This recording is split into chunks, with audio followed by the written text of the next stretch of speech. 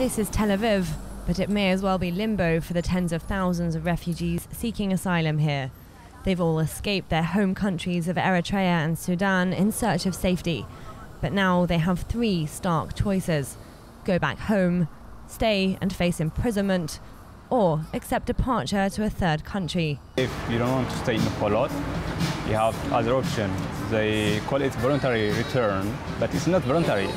It is, they make us to leave the country. Actually, the government give us two other options, as Uganda and Rwanda, but it's not option. We don't have any other option. People choose that, but me, I will never choose that. Some 11,000 asylum seekers have left Israel for Uganda and Rwanda since agreements were struck.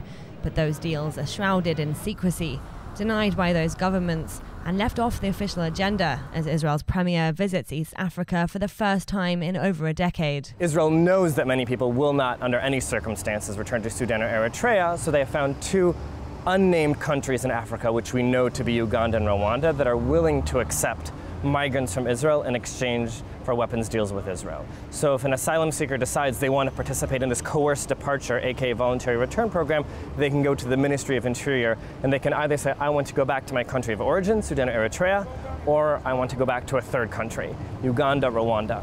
Israel has rejected the claim, arguing that those who depart for a third country with a gift of $3,500 in their pockets are in danger.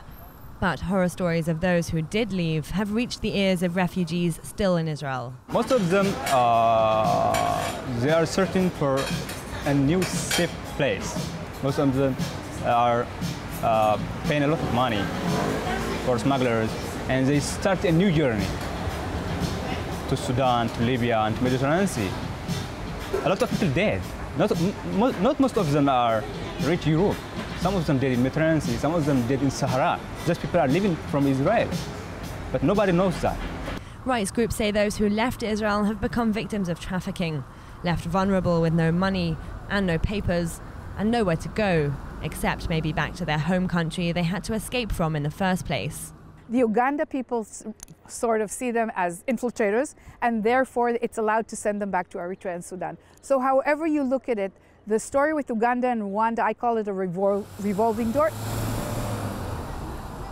Options for asylum seekers residing in Israel are few and far between. If they choose deportation, whether voluntary or not, there's no guarantee for their safety. In fact, the only guarantee is that their long and difficult journey in search of a safe haven isn't over yet.